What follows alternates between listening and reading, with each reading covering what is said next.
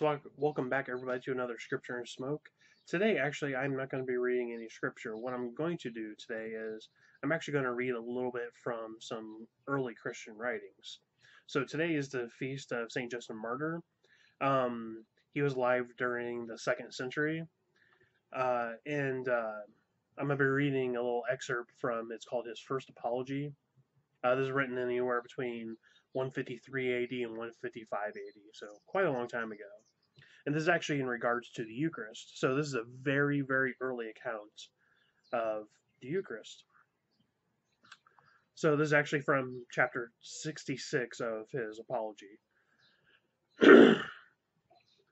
And this food is called among us the Eucharist, of which no one is allowed to partake, but the man who believes that the things which we teach are true, and who has been washed with the washing that is for the remission of sins, and unto regeneration, who so living as Christ has enjoyed. For not a common bread and a common drink do we receive these, but in like manner as Jesus Christ our Savior, having been made flesh by the word of God, had both flesh and blood for our salvation, so likewise have we been taught that the food which is blessed by the prayer of his word, and from which our blood and flesh by transmission are nourished, is the flesh and blood of that Jesus who has made flesh.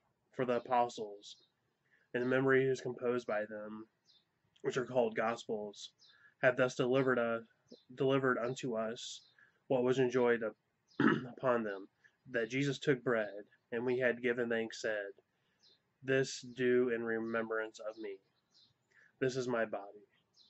And that after the same manner, having taken the cup and given thanks, he said, This is my blood, and given it to them alone, which the wicked devils had imitated in the mysteries of Matthias, commanding that the same thing be done. For that bread and cup of water are placed with certain incantations in the mystical rites of one who is being initiated, you either know or can learn. So as we see here, a very, very early account of what happens during the Mass at the consecration of the bread and the wine, where they become Jesus' flesh and blood. And it's very, Catholics who read this, even the, Orthodox as well, or any of the other apostolic churches, if they were to read this, they would say, oh, that's exactly what happens. Because even here, a very early account of what is taking place. A lot of people will say, well, that's not scripture, or that's not found in the Bible. Well, I'd hate to say it. The Bible, as we know, it wasn't composed, or it wasn't collected in the books that we have now until the 400s. Now, by this time, all of the writings for the scriptures have been written already, but there was no composition of the Bible. They didn't have a New Testament at all by this point. They had all the Old Testament writings, all the prophets, and the 5 books of Moses. They had all those, but that was what is the New Testament. They didn't have that compiled yet. Now, all the writings were there, but they weren't being read unanimously through all of the different communities at the time.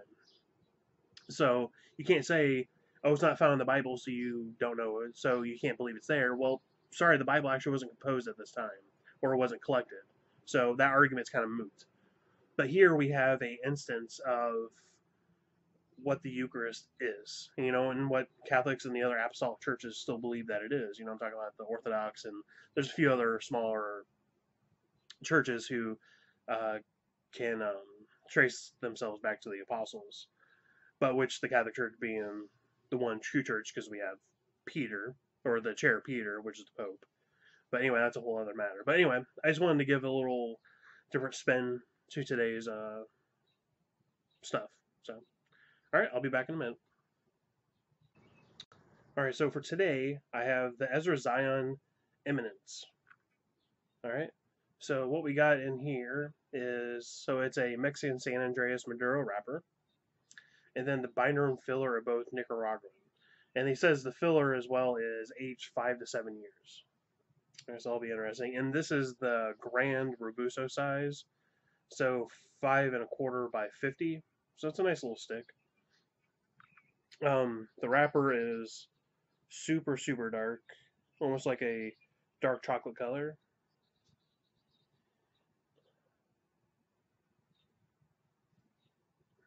Off the foot, I'm getting like it's a chocolate barnyard smell, if that makes any sense. Like barnyard, not like in a really bad sense of it, but that's what I'm getting out of it. I'm going to take the footband off here in a second.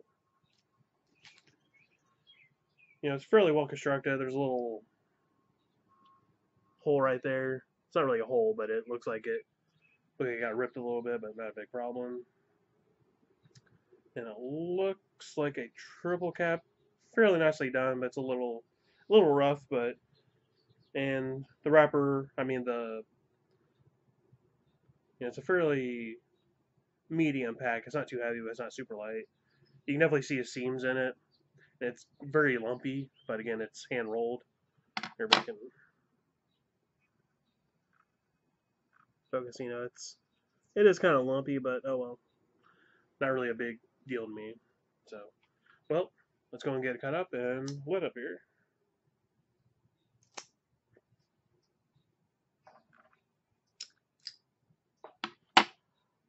And I got a new lighter. So this is just it's another 4-jack. It's very similar to one I had. This is much, much better quality than one I had. So it's very hefty. It's a lot more hefty, and it works a little bit better. So.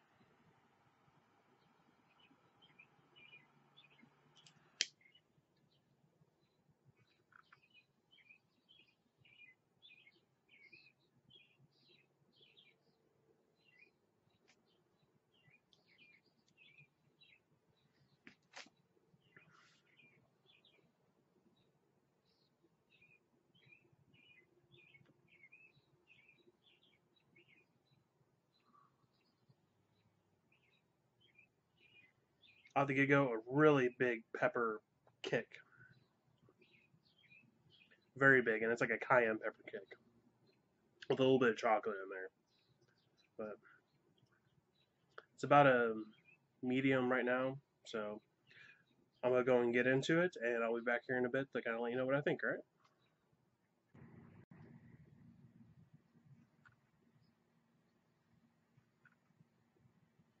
All right, I'm back. I'm about 10 minutes in here, about 3/4 of an inch down, so it's burning pretty well. It's a little wavy, but not really a big problem. Flavor is definitely full-bodied. Strength, I'd say, is maybe about a medium. It's not that strong of a cigar nicotine-wise, but flavor, very, very punchy. So when I got off the get-go, that pepper is still there. The cayenne pepper is still very, very dominating. Very, very dominating. There's a little bit of like a hay type of taste to it, as well as chocolate. So chocolate, hay, cayenne pepper. That's pretty much what I'm getting off of it. So I will be back here when I'm done with the first third or halfway through it. Kind of depends on what's going on with it, all right? See you in a bit.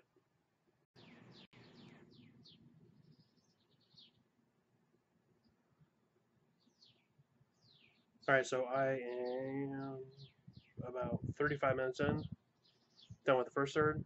The ash just fell off in a huge, huge chunk. Um, the spice has pretty much gone away. It's there a little bit, but now it's more of a sweet coffee and chocolate with a little bit of that hay type of flavor in there. You know, I don't want to say really manure, but barnyard kind of taste to it a little bit. But it's pretty good.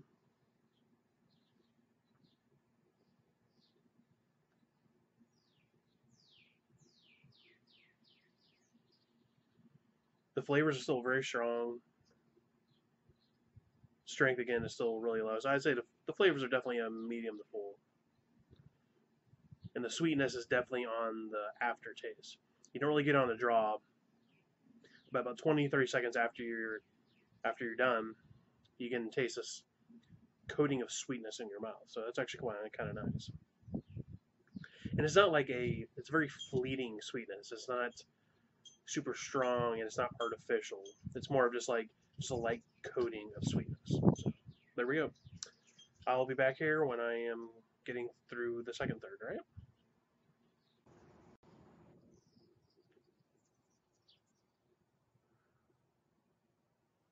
All right, so I'm an hour in here, getting close to the second, being done with the second third. The flavors have changed again. Still, that sweetness is a little more prominent now, especially on the draw. Starting to get like a wood in there. It's very light, so I'll call it a cedar. And I'm still getting a bit of chocolate, and there's a little bit of that spice in there, but not much. So it's developing more and more. So I mean, this is definitely a transitional stick. I most of the stuff I tend to smoke generally aren't transitional. Um, it isn't I don't like that, just that's what I tend to gravitate towards. But this is actually just very nice because it's a little more complex. There's different stuff going on within the stick, so I really got to kind of stick with it as I'm smoking it down. And actually, I'll go ahead and take the band off while I'm here. And their bands are generally fairly nice. Yeah, they're self-adhesing, so they come off very nice. And a big old, pretty-looking band. Everybody can see there. It has their website on back. You can see it, Ezra Zion. So,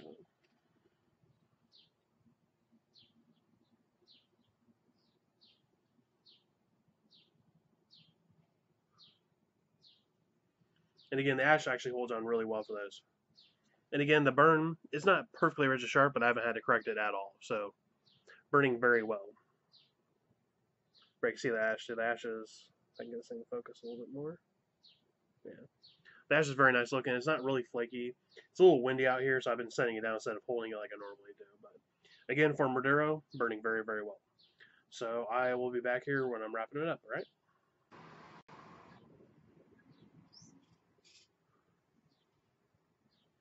So I'm about an hour and a half in. Getting down close to it. It's starting to get a little warm, so I'm going to finish up here in a few minutes. But just to recap, it's a very enjoyable stick. Very transitional. Different flavors all the way through. Um, that wood has come back a little bit. The cayenne peppers there are a little bit still. A little bit of that sweet chocolate. And still a little bit of like earthy hay manure type of taste to it. So very interesting mix. Very pleasant to smoke. Um, I'd recommend picking one up.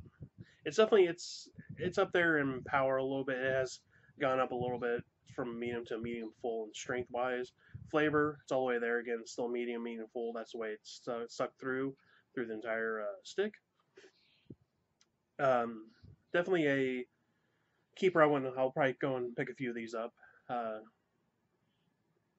at some point in time. The retail at my store for like $10.50. You can find them online for like $8.75, I think, from Cigar Federation. But when you pay for shipping, you're probably gonna be paying that anyway. But again, I'm in Indiana, so depending on where you're at, your tax could be different.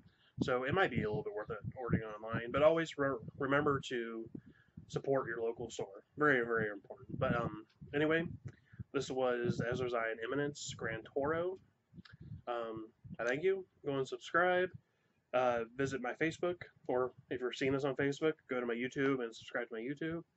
I'm going to be trying to do videos a little more often, special reviews as well.